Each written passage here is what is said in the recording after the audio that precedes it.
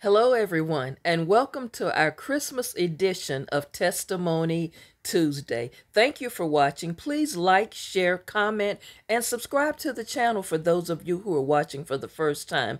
Thank you all to my current subscribers. I so appreciate all of your support.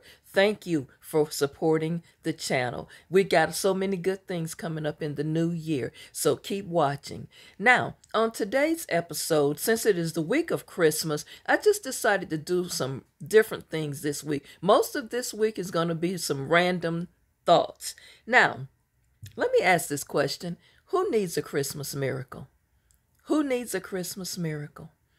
So many people have gone through so much this past year, and not just this past year, but since the pandemic has been going on. So many people have you lost loved ones. Your financial situation is a little bit different now. Who needs a Christmas miracle?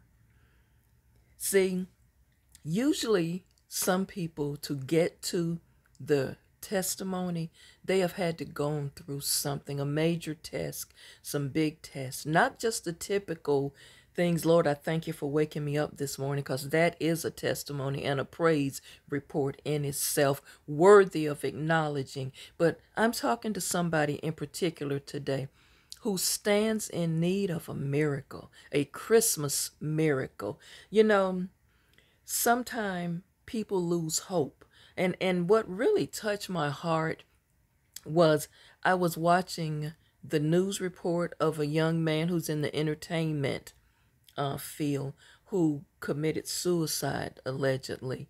And I just got to thinking, a man with a wife and 3 children, what could bring a person to that?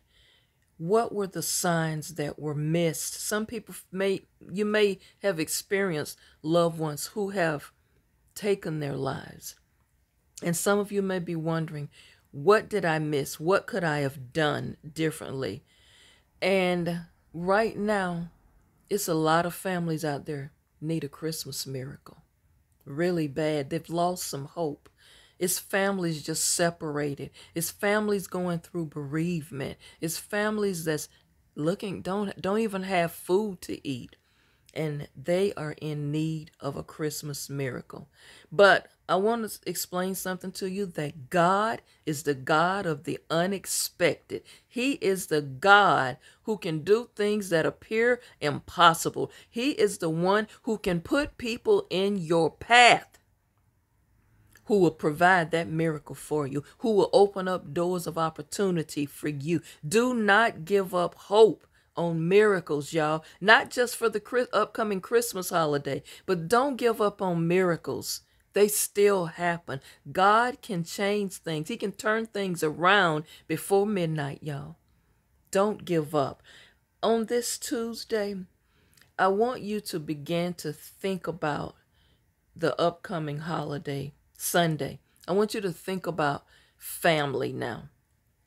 Families should come together more than just when people die, and at funerals and at repasses, and only at holidays. Some of you are going to see family members you haven't seen since the last funeral.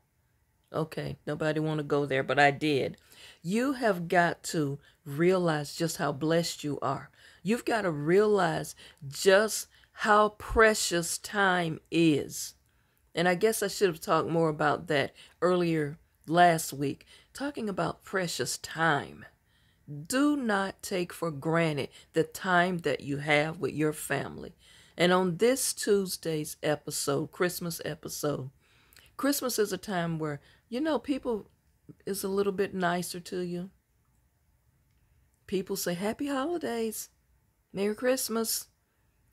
They're nice to you. And what about the other 300 and some odd days of the year when they just walk by you and barely speak? Walk by you and just act like you are a non-entity. Do not take for granted the time you have with your loved ones.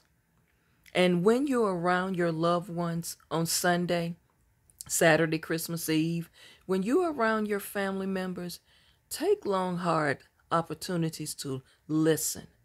because you don't know who's going through something, and they giving you signs. They're giving you little hints. They're saying little things. Don't be a person who miss signs.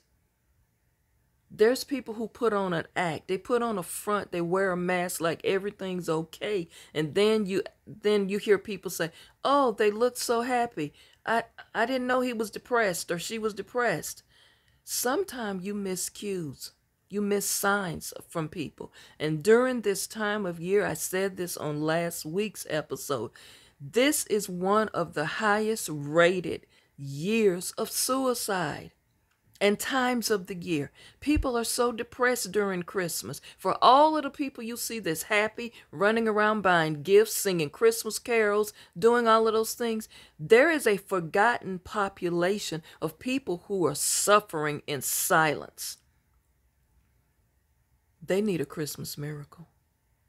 So on this Testimony Tuesday Christmas episode, look at someone a little bit different. Love on somebody a little bit different this year. Say a few kind words to somebody. Put aside all of this pettiness. Christmas is supposed to bring people together. Christmas is like a circle that should be unbroken with a group of people who love each other. A group of people who are bonded together for life. Founded upon the foundation of love. And we have got to love each other, because you know what? Each one of us needs a Christmas miracle. And let me say a quote that I heard the other day. It's not what's under the tree, but it's who's around the tree. Thank you for watching. This has been Pastor KZ. Stay focused, stay favored, and remember, Christmas, it's about love, y'all. It's about the gift of giving. Have a wonderful Tuesday. I'll see you back tomorrow. Have a great day.